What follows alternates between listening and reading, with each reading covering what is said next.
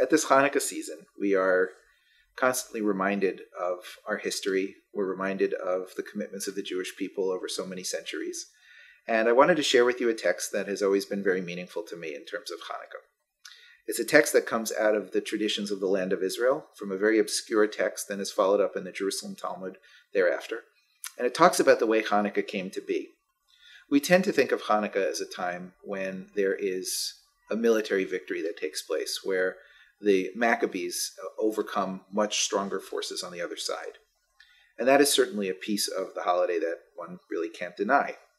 But what's fascinating about what happens to the holiday thereafter in the traditions from the land of Israel is one specific element in the story.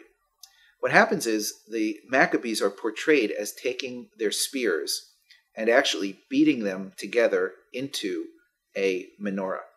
What they've done is they've taken the element that they used to fight and they have rededicated it and turned it into an object of worship, something that they use to worship God in the temple. The beauty of that interpretation, from my perspective, is that Hanukkah, instead of just being simply about military victory, instead of being about winning over the other, Hanukkah becomes an opportunity for us to think about how we use our power for good in the world, how we take what could be violent or could be angry or could be difficult, and we turn it and reutilize it for what is sacred and what is peaceful and what is wonderful.